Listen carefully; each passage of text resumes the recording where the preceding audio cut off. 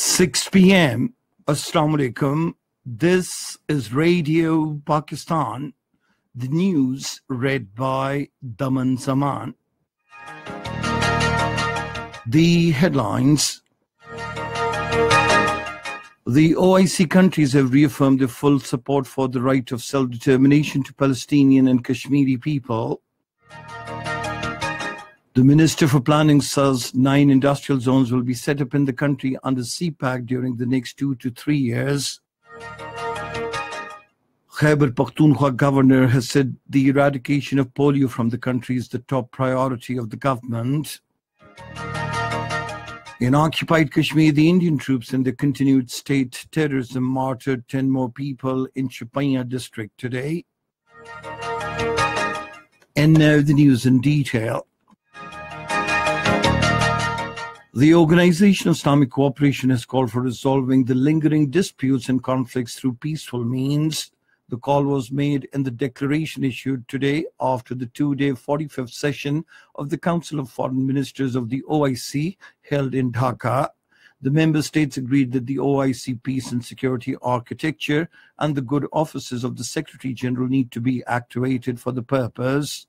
The declaration says OIC countries reaffirm their principal support for the rights of the Palestinian peoples, including the right to self-determination and to the independence and sovereignty of the state of Palestine on the pre-1967 borders with Al-Quds al-Sharif, its capital.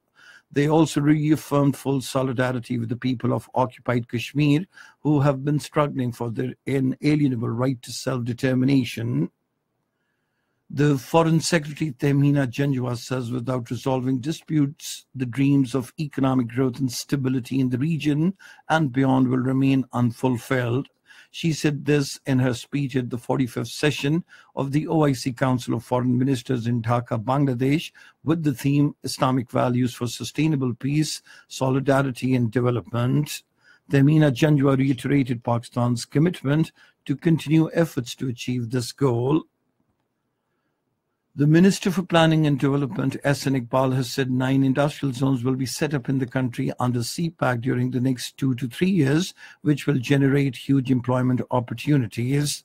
In an exclusive interview with our Lahore correspondent, Imran Hassan, he said with the launch of the China-Pakistan Economic Corridor, the political ties between Pakistan and China have been turned into a true economic relationship. The minister said coal-powered projects of 1,320 megawatt capacity each have been completed in Sahiwal and Port Qasim that are generating electricity. The governor Khyber Pakhtunkhwa, Iqbal Zafar Chagda, says eradication of polio from the country is the top priority of the present government. Addressing a function of the Rotary Club International in Islamabad today, he appreciated the efforts of the non-governmental organizations for eradication of polio from the country. The governor said federal government is actively engaged in improving socio-economic condition of the people of Khyber Pakhtunkhwa and the federally administered tribal areas. In occupied Kashmir, the Indian troops in their ongoing acts of state terrorism martyred 10 more youths in Shopaiya district today. Those martyred also include a Kashmir University professor, Dr. Mohammad Rafi Butt. With the latest killings, the death toll in the Indian repression during the past 36 hours has risen to 14. According to Kashmir Media Service, 5 youths were shot dead by the troops during a coordinated search operation in Badgam area of Shopaiya district this morning. The killings led to massive anti-India protests in the district. The troops resorted to pellet and bullet firing and tear gas shelling, injuring scores of protesters, many of them critically. 5 injured later succumbed to their injuries in the hospitals. In Afghanistan, at least 20 people were killed in latest incidents of violence across the country today. 13 people were killed and 29 others injured in an explosion at a mosque in eastern province of Khost. In the second incident, 7 people were killed when their vehicle struck a roadside bomb in northern Faryab province. North Korea has warned the United States about using pressure and military threats against it. A foreign ministry official said the United States is deliberately provoking the North by suggesting sanctions will not be lifted until it gives up nuclear weapons. And that is the end of this news bulletin.